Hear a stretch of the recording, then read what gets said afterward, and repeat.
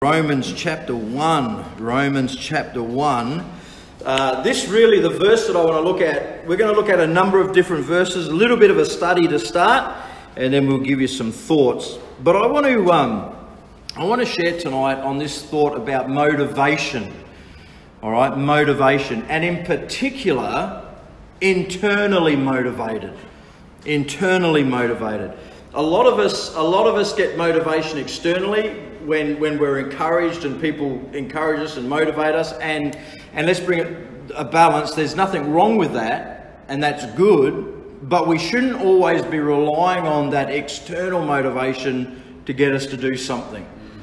Spiritual maturity, when we look at the scriptures, is all about the internals of man. All right. I was saved, as you know, in 1980. The 80s was a great decade for Christianity. I mean, it was really the back end. If you look in the 50s, 60s, 70s, 80s, it was a massive growth period for churches growing, tent meetings, crusades, thousands of people going to church. Look at Billy Graham in 1957 here, 100,000 people at the Billy Graham crusade. But then when his son Franklin Graham comes to Brisbane, I heard there was around about 3,000 to 4,000 people. All right, now that's a big difference, isn't it? So from 1957, what's it about 1957 when Billy Graham was here, to 2019, where you've had 100,000 people go to a crusade, to 3 to 4, let's say 5,000. That's a big difference, isn't it? So that 50s, 60s, 70s, 80s was a wonderful period of the gospel message going out, people getting saved, churches growing, and all of that. But and this is just my opinion, and you might see it differently, but one of the things that I noticed growing up in the 80s in a church, it was all externally focused. It was very much a conforming, now, I like to wear a shirt and tie. Brother John wears a shirt and tie. I've never, except for Brother Jeff, I've said to Brother Jeff, look, for us up the front, we need to present well, so I think a shirt and tie is good. But I've never asked a congregation to, hey, you've got to wear a shirt and tie, a suit, and blah, blah, blah, all this sort of stuff. Ladies, I want you to wear this, I don't want you to wear that. Growing up in the 80s, it was very much an external thing. Preachers were telling, remember Trace, that the women couldn't wear certain stockings with a line down the back and all this sort of stuff, and the skirt had to be not allowed to have and I don't know, it's all modesty and that, but it was very much a big push on that, and it was almost like what you looked like externally was holiness. All right, holiness. Well, there's nothing wrong with that as long as you don't put the cart before the horse. If you preach and minister to the spirit of man, and as the spirit of man, the internal man, gets fed and motivated, it will show on the outward appearance. But you've got to focus on the inward appearance first. So what we want to look at tonight is this inward motivation. All right. Now have a look at Romans chapter 1. Romans chapter 1. And of course, Paul, look at verse number 1. Paul, a servant of Jesus Christ, called to be an apostle, separated unto the gospel of God, which he had promised afore by his prophets in the Holy Scriptures, concerning his Son Jesus Christ our Lord, which was made of the seed of David according to the flesh, and declared to be the Son of God with power according to the Spirit of holiness. So there is a Spirit of holiness. See that? Little s, Spirit of holiness. By the resurrection from the dead, by whom we have received grace and apostleship, for obedience to the faith among all nations for his name, among whom are ye also the called of Jesus Christ. To all that be in Rome, beloved of God, called to be saints, grace to you and peace from God our Father and the Lord Jesus Christ. First, I thank my God through Jesus Christ for you all, that your faith is spoken of throughout the whole world. For God is my witness, now look at this, whom I serve with my spirit in the gospel of his Son, that without ceasing I make mention of you always in my prayers. Did you notice what he says? Whom I serve with my spirit in the gospel. So he was internally motivated to do what he was doing for the Lord. And that's the step of spiritual maturity. You know, when someone first gets saved and they don't know anything about Christianity, anything about church, there's a period of time where we encourage that young believer to, hey, let's remember church on Sunday, don't forget to read your Bible, don't forget to pray, and don't forget handout tracts. So there's the basics of Christianity that we really motivate and encourage a new believer in. But there has to come a point in time in that Christian's life as they get older to not rely on the external motivation of another brother or sister, but to be internally motivated to do what he does or she does for the Lord. You ought to be, at this point in time, most of us here have been saved for a long period of time.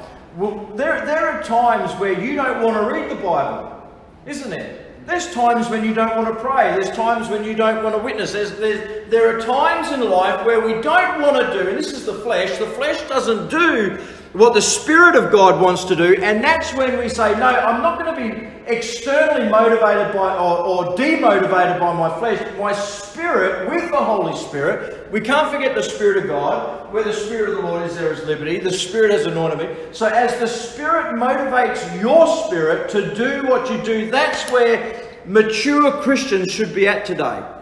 All right, to be internally motivated. All right, so Paul says that I serve God in the gospel with my spirit. All right, it wasn't a carnal, fleshly, look at me, this is what I'm doing. He did what he did because he was internally motivated. And the Bible speaks more of the inner man than what it does the outer man, the body. More about the inner man. For example, let's have a look at a few scriptures and follow me along. Let's go to 2 Corinthians chapter 4. 2 Corinthians chapter 4. All right, 2 Corinthians chapter 4. And verse number 16. All right, so we're looking at the internals now. All right, the internals. The inward man, internally motivated. Look at verse number 16. For which cause we faint not, but though our outward man perisheth, yet the inward man is renewed day by day.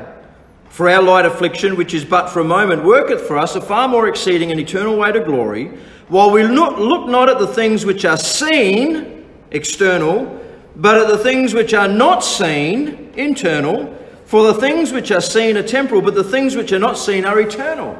So you notice in verse number 16, he says, the outward man perishes, but the inward man is renewed day by day, by day, by day. Every day, the internal man, your spirit, which has been regenerated by the Holy Spirit, is renewed. The Spirit of God is renewing and motivating and reviving on a day-to-day basis. Now listen, if we let him do that, because we can resist the Holy Spirit, we can quench the Holy Spirit, we can grieve the Holy Spirit. And how do we do that? When we focus on the external. When we allow the things that we see, the external things come upon us and burden us, if we allow those external things to come upon us, it grieves and quenches the Holy Spirit who wants to internally motivate us to do what we do for God. All right? Have a look at Ephesians chapter 3. Ephesians chapter 3. And this is why continual Bible reading, being in the house of God when the doors are open, this is why it's important, because as preaching and teaching and Bible reading goes forth, it should affect your spirit. All right? Now, teaching has its place, and teaching is imparting knowledge, and that's the mind, right? But preaching, if you look at preaching affects the spirit. All right, it stirs the spirit of man into to make a decision for the things of God. All right, so that's what preaching does. Look at Ephesians chapter 3, look at verse number 16. That he would grant you according to the riches of his glory to be strengthened with might by his Spirit, where? In the inner man. So we're not excluding the Holy Spirit now. So this is not a positive thinking type of thing. If I just think positive thoughts, and you try and G yourself up. I said to someone the other day, I don't know if you've ever been to an Amway thing, you know, these whole, you go, all these Amway people get together, and it's just like a big G up, you know what I mean? It's like, we can do it, we can do it, we can do it, and it's this massive big chant, and they're trying to get themselves motivated to go out and make the sales and make the millions and all this sort of stuff. And they chant, we can do it, we can do it. That's the power of their positive thinking. But that's not what Christianity is all about. Christianity is all about the Holy Spirit, as we saw in this verse, and Paul was praying this, that they would be strengthened with might by his Spirit in the inner man. Right? And that word might is a very important word. It talks about miraculous power. Think about that. The Holy Spirit wants to strengthen your inner man with miraculous power. You could be a powerhouse for Jesus if you allow the Spirit of God to stir your inner man. So can you see the importance of the internal as far as a manifestation in the external? It's not the other way around. It's not the external trying to motivate us to do things for God. It's the internal that gets us motivated to go out and do something. You and I cannot preach the gospel if we're externally motivating ourselves. I've got to pick Jeff up, I've got to knock on doors, got to knock on doors, got to knock on doors. And all, it doesn't happen that way. It happens by praying in the Spirit, reading the Scriptures, seeking the Spirit of God to go and preach the gospel and do all those things that we want to look at this year as far as ministering to those round about us. Now, go back to Romans chapter 12. Romans chapter 12. Remember, Paul said in Romans 1 that he serves God in the gospel with his Spirit, right? Now have a look at Romans chapter 12. Look at verse number 11. Not slothful in business, fervent in spirit, serving the Lord. All right? Fervent in spirit, serving the Lord. Now this verse is broken up into 3 sections which can be preached on their own, but they all fit together. All right? They all fit together. As a matter of fact, let me say it this way. The business of serving the Lord must be with a fervent spirit.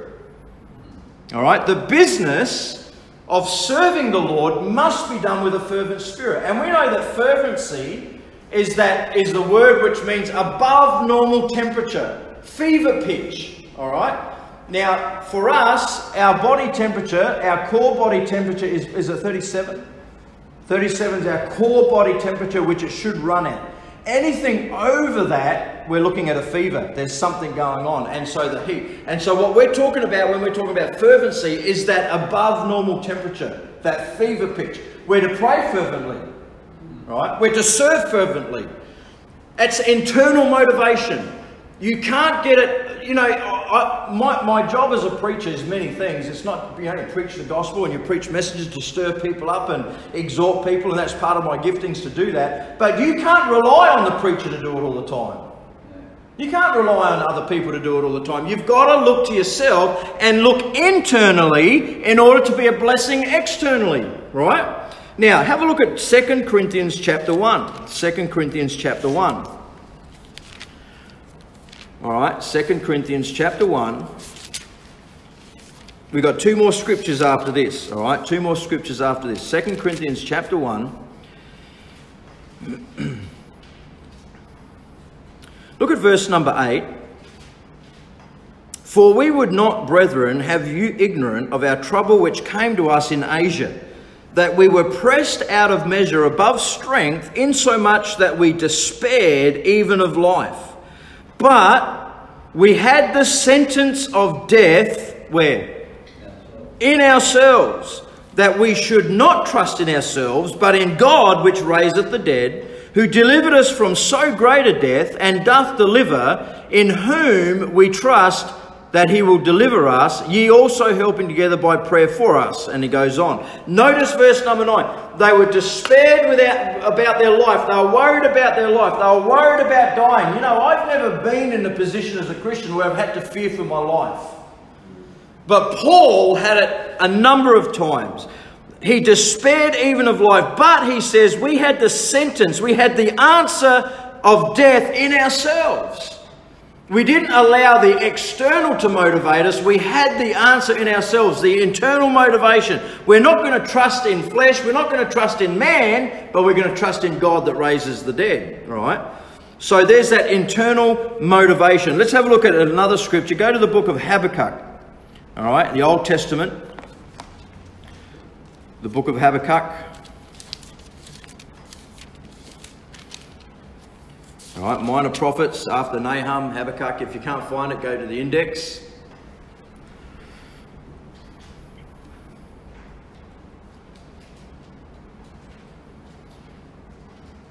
Found it? Yep. Have a look at Habakkuk chapter 2. Look at verse number 1. I will stand upon my watch and set me upon the tower and will watch to see what he will say unto me and what I shall answer when I am reproved. And the Lord answered me and said, write the vision and make it plain upon the tables. Now look at this phrase, that he may run, that's motivation, that readeth it. Right? For the vision is yet for an appointed time, but at the end it shall speak and not lie. Though it tarry, wait for it, because it will surely come, it will not tarry. Notice what he's saying here. This word vision isn't this thing that you get like if you're in a trance and you see something. The word vision has something to do with the Word of God, right? You remember that verse in Proverbs where there is no vision, the people perish.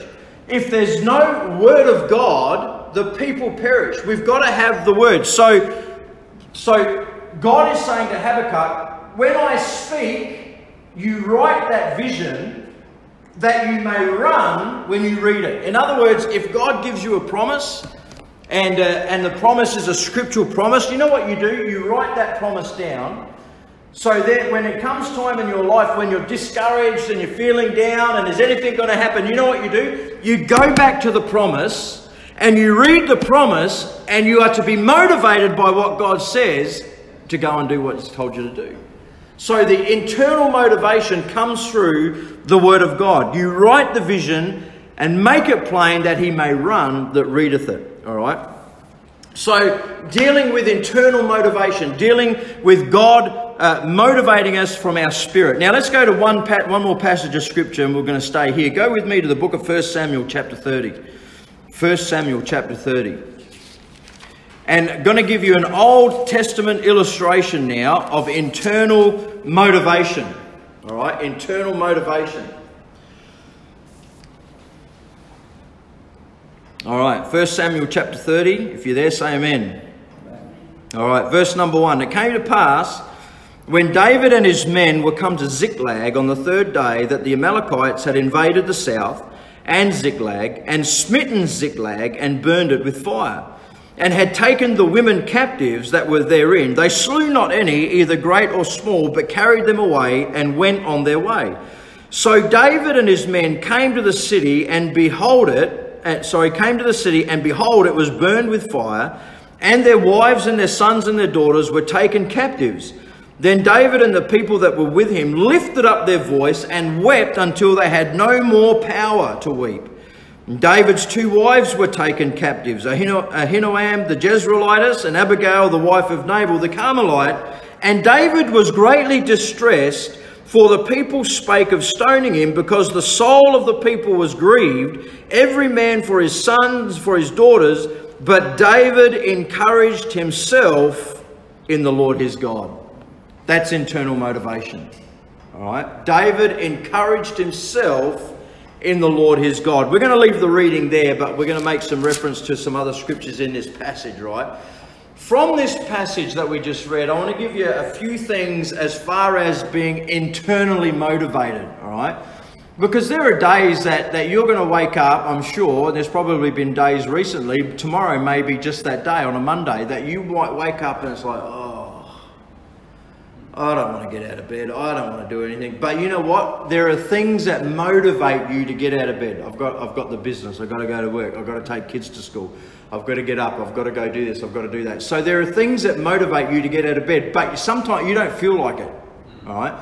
So here we've got David, who is facing a very distressing time in his life, but he encouraged himself in the Lord. Now let me give you a few things about that. Number one, everyone here was in great distress, including David. Everyone here. Now, let me just say this. Everyone was focused on their own issues, but forgot that even David's wives had been taken captive, and his children. But they spake of stoning David because he's the leader. But David had lost or had taken captive just like the other men, right? So everyone here is in great distress. So because of that, you can't rely on other people to motivate you. All right? You can't rely on other people. As a matter of fact, it's an important part of leadership to be able to motivate yourself. Now, you may not lead a church or a business or whatever. You might not be a leader of people. You don't have people following you. But you are a leader.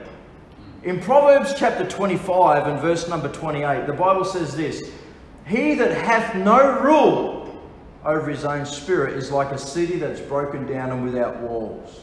You know what that is? That's personal leadership. If you can't lead yourself, how can you lead others? If I can't lead myself, how can I lead my family? If I can't lead myself, how can I lead a church? So you don't become a leader just because you have people. You're a leader when you can lead yourself.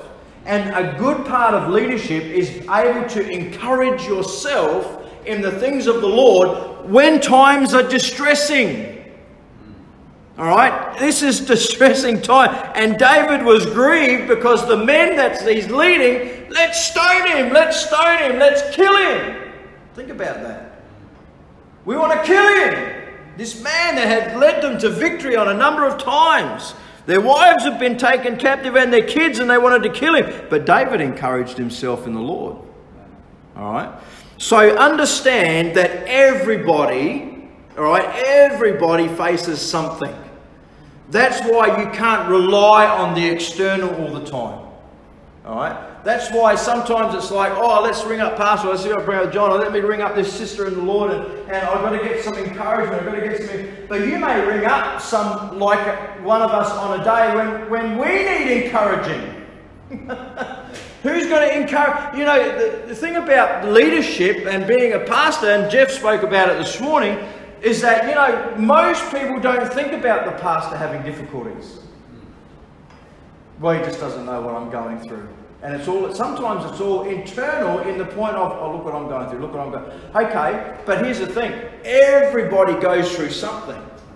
All right? And because of that, you've got to learn to get internally motivated. So everyone was in great distress. Number two, I want you to think about this. What you choose to meditate on affects your motivation. What you choose to meditate on affects your motivation. We could go to a number of scriptures, but we won't. But there are many times in the Psalms where David meditated upon the things of God while he's laying on his bed. You can lay on your bed at night and meditate on the external pressures of life. It's your choice. Meditate on that, or meditate on the things of God. All right? Meditate on the Word. Do you know that Satan is so good that when you're going through a time of distress and in difficulty, that he tries to get your thoughts away from the book? All right? All you need is one word, one verse. You don't need 1,000 verses for whatever it is that you're going through. All you need is one word from God is powerful enough. Right? So what you choose to meditate on affects your motivation. Man, if I chose to meditate on if I chose to meditate on my own inabilities, or if I chose to meditate on some Sunday nights when we've had hardly anyone, or even some Sunday mornings. You know, there have been some Sunday mornings, especially after a good day, or a good Sunday, and when we say a good Sunday, we've had plenty in attendance, and then the next Sunday, people are sick or away, and it's like the attendance has gone... If I choose to meditate on who's not here, and where is everybody, I could have a temptation to just throw in the towel. Couldn't I? Right. But so I've got to make sure that I choose to meditate on the right thing. I meditate on the fact, well, Lord, it's your church.